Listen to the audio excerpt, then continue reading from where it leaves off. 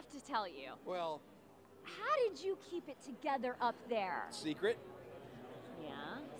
I was singing to the person sitting next to her, Jason Aldean. Jason was starting to get uncomfortable. I was looking at him going, like, I love you. That's the only way you could do it, or you just start bawling, you know, like a baby. Oh my goodness, every single woman back here was at that television Oh my screen gosh. going, where do I get me a man like that? Oh, man, can you imagine? This is just two guys, two friends of mine that wrote this, and they're slobs. They're just like me. How in the world do you write a song like that? Melody is gorgeous, and what the song says just kills me. Oh, it was beautiful. And that moment between the two of you, I hope you get a chance to watch back your performance and watch it with her, because all you see in her face is just like admiration and like pure heartfelt love. Thank you. It was so beautiful. Because I don't feel that at home, so that's nice. Now, I have a question. You guys don't keep secrets from each other, but No, this this song was tough. was a secret.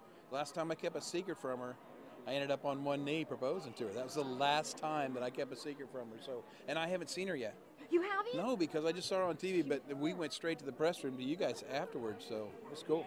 I have a feeling that this song is going to be on repeat, and she's going to make you perform this. I mean, if I were Miss Yearwood, I would be like, Garth, I need my song now, please.